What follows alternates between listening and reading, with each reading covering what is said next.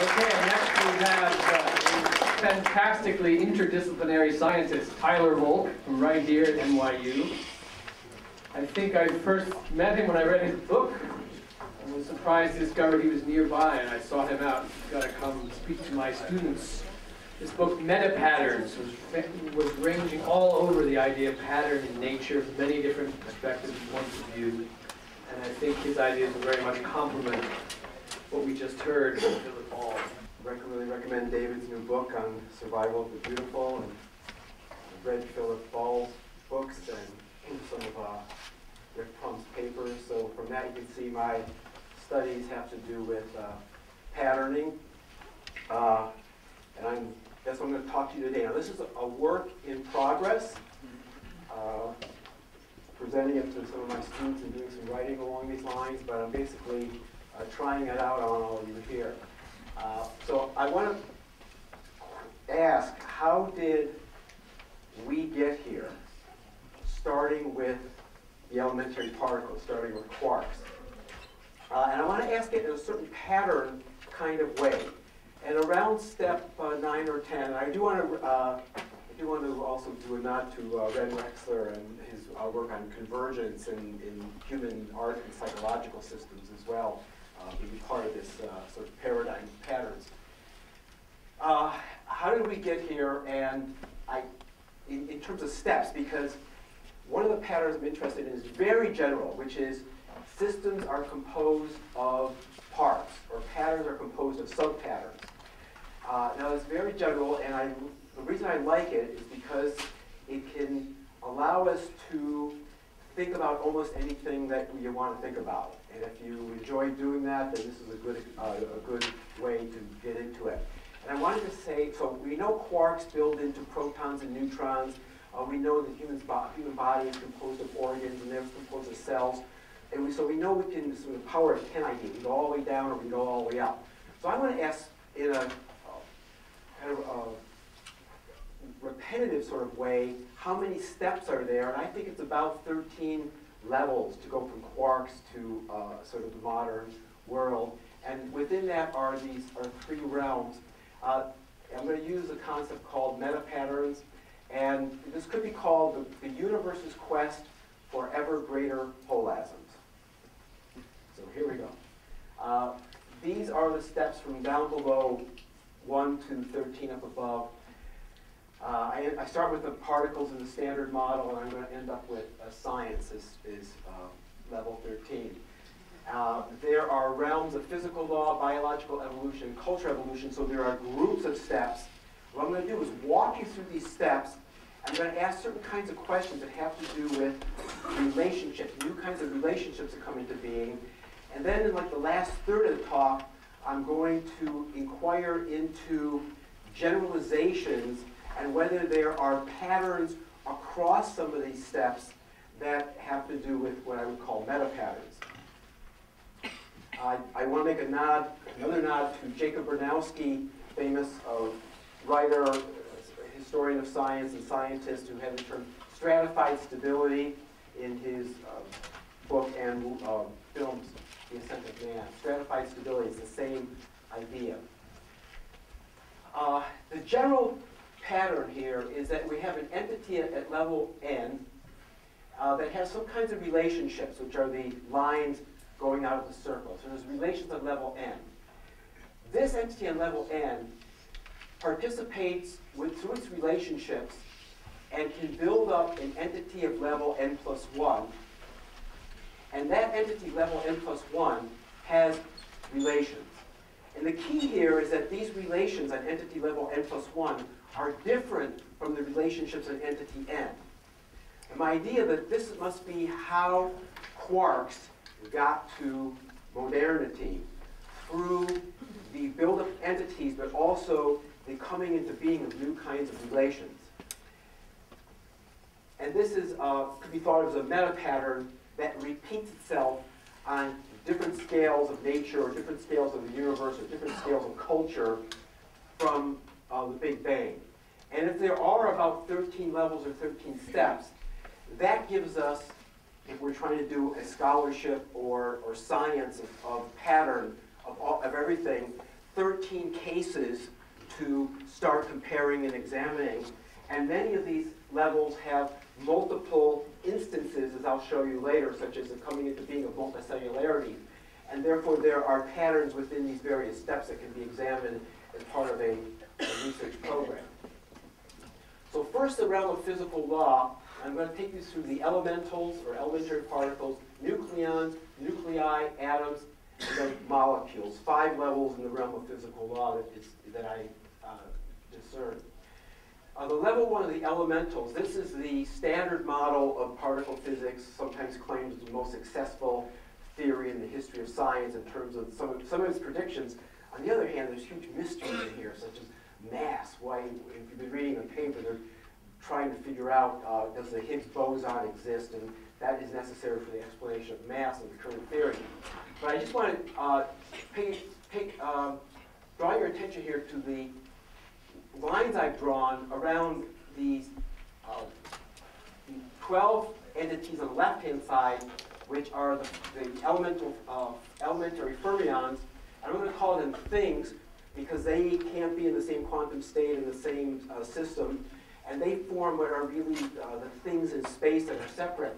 On the right-hand side, what I call the relations, or what physicists sometimes call the fundamental forces, or more modernly, the fundamental interactions, are gauge bosons, and these things are the relationships. They mediate the interaction. They get tossed back and forth, actually, by the fermions to have relationships. So this is just the given. This is just what the universe gives us, some things and some relationships, and isn't that nice?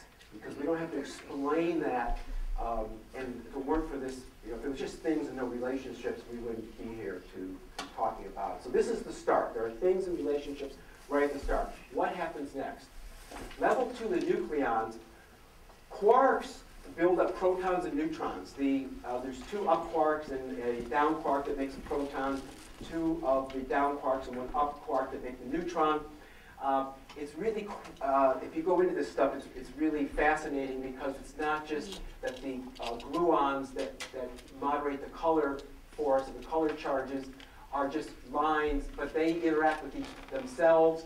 The gluons also have color charges, they interact with themselves, and you get quark pairs pairs and anti-pairs coming into existence. It's a huge cauldron, and just in the last few years, they've been able to do calculations and get the mass of the proton approximately within 10%. And this was a big discovery.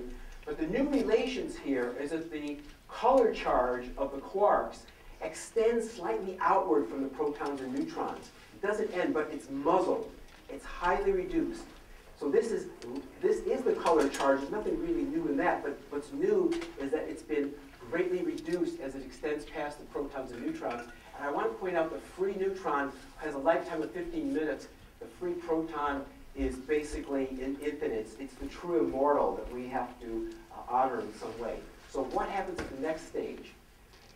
We have level 3 of the nuclei, and I show here as a representative one the helium nucleus of 2 protons and 2 neutrons.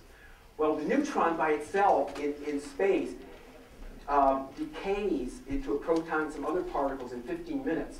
So the only reason in the 13.7 billion years since the Big Bang that we still have neutrons is because the neutron is in coordination with the proton and is prevented by the existence of the proton from decaying into a proton. It has to do with the energy changes in the energy gradient for decay. Also, the protons, you'd never have 2 protons by themselves bonding together with this reduced muzzled color charge that's actually attracting the protons, because the electric charge of the protons would be too great and would fling them apart. But with the neutrons in there, leavening or kind of moderating the electric repulsive charge of the protons, you get a stable system, a binary system. It's a very important metapattern of the elementary system of 2. And what results from this you can get 92 naturally occurring kinds of nuclei with different numbers of protons, and so you have 1, 2, 3, 4. Carbon has 6. You get the periodic table in terms of the nuclei. So this is what gets born that's new. You now have 92 kinds of concentrated positive charge that comes out of this level 3, the nuclei. Level 4, I just wanted to say a word about the meditation on the particle zoo. This looks like a periodic table up here, and there's actually more than 100 kinds of particles, mesons of 2 quarks and baryons of 3 quarks that can be formed, but they're almost all, except for the proton and the neutron, highly, highly unstable. At least in our universe, it looks to me like we're just on the edge. We just got a couple things that were stable enough to carry on this process. So level 4, the atoms. Once you have nuclei, then you get the electron coming up from level 1, combining with the nuclei of level 3, and creating level 4, the atoms. This shows some of these shells of the electrons as they come into the atom, which is the mathematical solution to Schrödinger's wave equation for the hydrogen atom. They're very beautiful. The basic relation, the new relation that comes in here, is that there are the electrons that the atoms have, and then there's a lack. Either they can have an excess, or they can have not enough compared to filled shells. And it's that tension, this sort of binary tension between what they have and what they lack in terms of a filled shell, either they have too many or they don't have enough, that can create relations between the atoms and gives us level 5, the molecules. Oh, so I need to, so it gives us level 5, the molecules. I'll get to in a second. This is the periodic table that comes out of the existence of the atoms. And I want to mention a term which is going to come in later, which I coined, called an alphabetic holarchy. A holarchy is a system of parts making wholes. Those wholes are parts making more wholes. Sometimes people will use the word hierarchy. I and a few others like to use the word holarchy. And alphabetic means it's a certain kind of holarchy in which complex combinations are coming from ways of combining a small number of elementary kinds of parts. And that we have with the 92 kinds of natural chemical elements, because when we get into the molecules, it's millions, billions, actually trillions. People are trying to figure out what this protein universe is. So it's by this 92 kinds of atoms really gives us this world, allows us to be sitting here. Level 5, the molecules, you get different kinds of bonds. Then you get bonds between the molecules with this having and lacking dynamic, and you can get a truly crazy complexity of patterns, because now you can have 2 orders of magnitude of different kinds of forces that are being filled in, because the kinds of forces that the atoms have once they're in molecules with other atoms that are other kinds of molecules are not exactly the same magnitudes that they had when they were alone. So this system just builds on itself now. Once you get the alphabet level or the letter level of the atoms, you just get an explosion of possibilities, and that's the realm of physical law. And the explosion of possibilities happens so explosively that we get into the realm of biological evolution as molecules turn into prokaryotic cells, the origin of life. And a theme here, which I take the slogan for, the general idea from J.T. Bonner, Princeton biologist, is that size can be a niche. We think of a niche being the niche of nectar feeders for flowers, or the niche of flight, as we saw this morning. A new place in the environment, a new kind of nutrient. Bonner points out that size is a kind of a niche, because size offers opportunities for organisms. There's always sort of room to be bigger than something else, and that may give you opportunities. And that seems to be that's one major theme for the biological level. So level 6, prokaryotic cell. This shows one of these alkaline vents, which is a current candidate for what had been the origin of life. Inside this cross-section, these tiny cells in which some kind of chemical evolution went through. 3.5 billion years ago, out from these things presumably popped simple cells once they formed inside with DNA. The new relations here that come into being with the cell is that there is active input and output of matter and energy. And there's function that comes in being. So suddenly food has meaning. Waste, the concept of waste comes in. This exchange can be exchange of molecules, which can be DNA and genetic exchange, and some of these molecules can start becoming signals with each other, and we're building up towards sort of what was discussed this morning, now creatures signaling to each other. Prokaryotic cells led to eukaryotic cells in a relationship called symbiogenesis, which Lynn Margulis, who recently died, I'll be going to an event of hers for her in March in Amherst, Massachusetts. But she really pioneered this idea of the proof, really, that the prokaryotic cells combined in a symbiosis and led to eukaryotic cells, which our bodies are made of, and these eukaryotic cells led to multicellular organisms. The new relations that came into being here were an enhanced ability for cells of the same species to modify each other's expression of their DNA, which led to the multicellularity. And I'm going to talk about prokaryotic multicellularity a little bit later. But I want to point out that the multicellular organisms, it's a fascinating pattern because it's not just what typically is the big three of the fungi, the plants, and the animals, but they're this zone of evolutionary, of adaptive advantages in either reproduction or feeding or defense that the possibility of multicellularity gave was also taken by some diatoms, which are kind of algae. It was taken by some slime molds. This is dog vomit slime mold. Usually these things are amoebas that live in the soil or the logs. You never even see them, but during the reproductive phase, they come together in kind of a multicellular body. The kelp is a kind of algae, it's not a plant, that also discovered independently multicellularity. And then we get into the animal world, and then here's a lizard. And the new relations, and this is where we really get to some of the ideas that Rick Perlmutter was talking about today, is that the use of sight and sound, when we get to this level of system, now is something very different because it's not direct contact and exchange of molecules in the larger bodies. These cells built up, they were always in contact with each other. Prokaryotic cells to eukaryotic cells to multicellular organisms. Now the relationships of the system can become, go through sight and sound while the organisms still stay separate from each other. You see, this is on the way to us. We're not there yet. We're getting there. Now you can have animal societies. This is another level in which there's multiple inventions. In the ant, termites and bees, you get breeding colonies of birds. You actually get cooperative breeding in spiders. This was discovered in sort of a convergent evolution that you can get advantages by being social with members of your same species many, many times, including our ancestors, our primates. And they have a special kind of dynamics that the anthropologists call fission-fusion dynamics, in which some of the primates and dolphins and elephants, since they have individual relationships and they're working out their relationships, but they also can go into smaller groups and larger groups and kind of work out these relationships. So they're very fluid.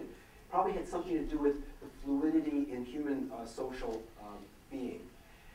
Now that's the realm of biological evolution. Now I want to point out the animal society does take us to something slightly different. We're about to take off because there is a loosening of the genetic leash, because now you have creatures that do not have the same genome. They have interest in each other's genome. They have lots of shared genetics, but they're not identical. So there's a little bit of a loosening of the genetic leash that takes place. And what's going to happen is that this is going to jump. This is the precursor for jumping into what I call cultural evolution, which is here. And we're going to go through Paleolithic bands, agricultural villages, states, and something question mark like global mind or the coming of being into of science. Size is still a niche. Things are getting bigger. The systems are getting bigger. There's got to be reasons for it, but it's not biological evolution. It cannot violate biological evolution, cannot violate physics, but some of the dynamics of it have to do with cultural evolution. Level 10, upper Paleolithic bands. These bands were probably about the same size as ape bands, maybe similar to today's chimpanzee bands in terms of size. They were ecologically restricted to being relatively small size, but they got larger. We can see the largeness by some of these traditions, such as the Venus figurines that were found throughout Europe and parts of Asia. So there were certainly very widespread traditions. The archaeologists and paleoanthropologists think that full language was here by this time, and therefore there were dialect groups, and so these groups were no longer, let's say, like the chimpanzee groups today, in which the groups outside themselves are rival. There would have been bigger, larger associations of social being in this level 10 upper Paleolithic bands. Now, one of the ways that the anthropologists have looked at this buildup is the following: bands to tribes to chiefdoms to states. But there's a lot of debates about tribes and chiefdoms because they're not well defined. Bands seem pretty clear, states seem pretty clear. I'm going to take a middle ground by trying to look at parts forming wholes. What was really parts coming in forming a larger whole? I'm going to submit it was the agricultural village, because what happened here is something similar to the eukaryotic cell evolution. Humans combined themselves with plants and animals to form a larger system. Some people even talk about this as symbiotic relationships. The plants have now helped us, we help the plants, and there's also genetic modification of the plant and the animals to bring them into our system, into this sort of human plant-animal system in a symbiotic way. There's a lot of issues about the coming into being of agriculture. There's something called the paradox of agriculture, in which health apparently went down in people. It was not a no-brainer that, yeah, start growing plants and you're better off. It's not necessarily true. But agriculture did give one big advantage, which was the new relation that the internalized productive control allowed these systems to start being mobile and move into regions. And it was independently originated in probably 7 to 10 different areas, but then it could move into other areas and led to level 12, the state. And you could almost, this is ancient Sumer, but you really could just be walking there and feeling quite at home, as long as you're not a slave or something like that. The buildings are not, and in some ways, when I started thinking about this, I just kept feeling, I don't know if there's been any more levels since then. I mean, we're still in this. They had a ruler, we've got rulers. Is Putin going to win? Who's going to win the next? Who's going to be the one person to kind of govern us, right? It's not that different. And so in some ways, level 12 that came into being about 5,000 years ago in different places of the planet, this happened in different areas, has been the entity within which change happens. Like once multicellularity happened of the animals, there was evolution within that type. And there's been cultural evolution within the type of state. But I think there's been one more I'm going to mention. But first I'll just show you Mohenjo-Daro in Indus Valley. That's another one of these independent origins of the state. Mesoamerica, it actually happened before the Maya in that area of Mexico. But level 13,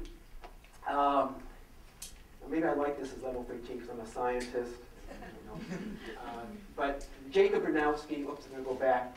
The most remarkable discovery made by scientists is science itself. Science itself, the process of science as a discovery. This must be compared with the invention of cave painting, so my level 10, and of writing, which comes into the states, level 12. One thing about science is that it's a social formalized new form of PVS. What's PVS? PVS is a generic recipe for evolution. Propagate, vary, and select. It happened biologically, it happened culturally, and within cultural evolution, science could be seen as a formalization of this with the creating of hypotheses, the doing of experiments, the publication of results, the sending the papers out there, that either can or cannot get published. There's kind of a formalization of a process that mimics an evolutionary process to match your ideas to the state of the world. So this realm of cultural evolution took place, and I want to I'm going to end with some thoughts on commonalities across these different levels. This is multicellularity, and I want to emphasize it was multiply invented or discovered. There's prokaryotes that went to simple multicellularity. I'm not discussing those today. The eukaryotes, I showed you the slime molds, but there's a number of different eukaryotes that went into what's called simple multicellularity. What the biologists call complex multicellularity is maybe 6 or 7 different independent times that these steps got found. So to my mind, that shows that there's something almost inherent in them, because I don't really have good language for this epistemologically, but it's almost like the concept was there, the possibility was there, evolution had gotten to a certain state, and then boom, boom, boom, a whole number of independent lineages of creatures took that step and went into that new realm, into this new way of organizing.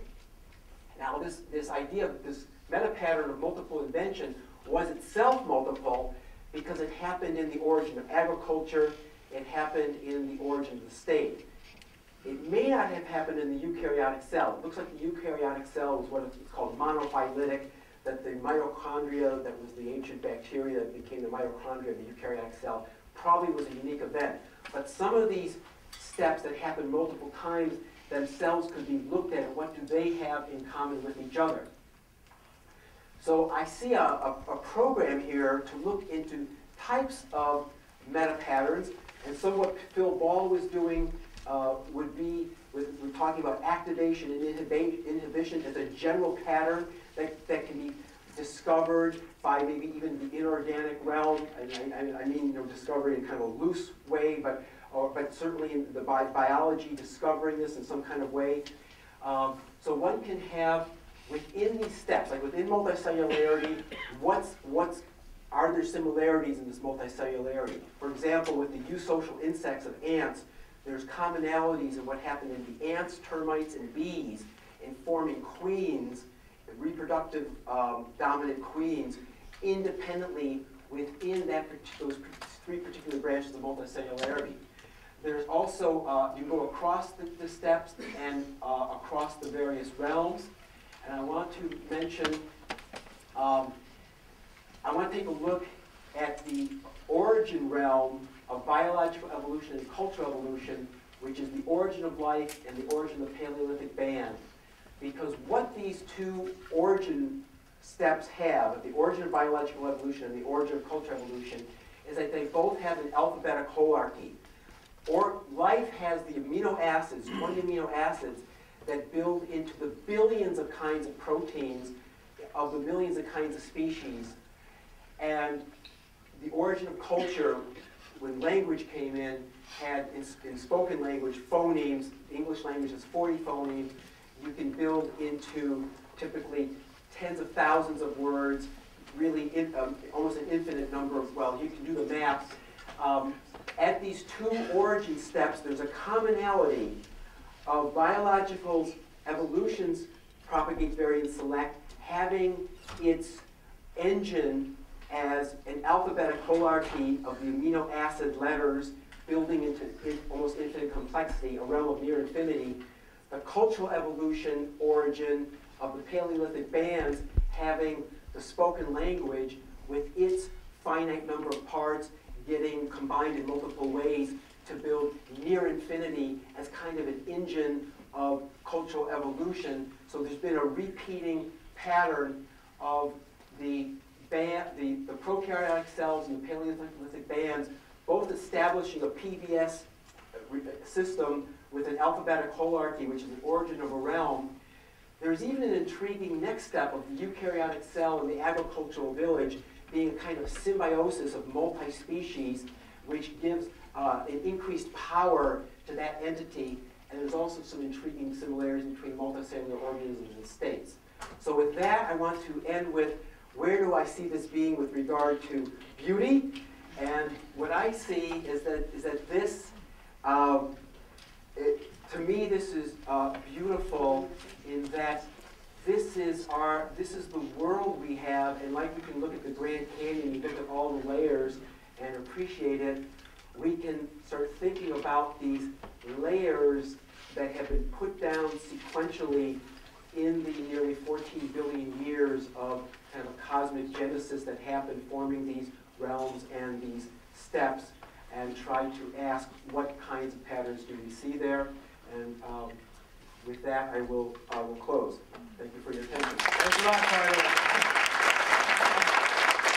when you started, I wasn't sure you could get through the origin of everything in 25 minutes, but you succeeded, so great. So we have a few minutes for questions. Yes, in the green. What's the next step in the next realm? Yeah, the step in the next realm, if I actually followed this through, I would say that given that science found a PBS process within the cultural evolutionary process as a way to becoming more potent in the evolutionary process, I think it's similar to the brain of the animal with associative learning. I think we get into that being a kind of a PBS process. To me, it looks like we may be jumping to a new realm pretty soon. Now, people have talked about artificial intelligence and things, but it may be as different from current cultural, it may be something we can't conceive. It may be as different from cultural evolution as cultural evolution was from biological evolution. But I think that's a really, think about it yourself. I think it's a great question. What's next? Okay, one more question. Maybe over here, since the microphone's okay, fractal geometry, has that lent itself to your studies? Fractal geometry? Yeah, fractal geometry is in there. I haven't been working with it particularly because others do a lot of work on it, and I'm more interested in form and function pattern coming out of the biological. But it is interesting to me the way the alphabetic holarchy of a physical realm from atoms to molecules, the atoms being the letter level going to the near infinity level of the molecule, that those are two different levels in the physical realm, but within the biological realm, the first step of the biological world of prokaryotic cell has both the letter level of the amino acids and the near infinity level of the proteins within that level. So it's almost, there is kind of a fractal nature to that. Okay, Tyler, thank you so much.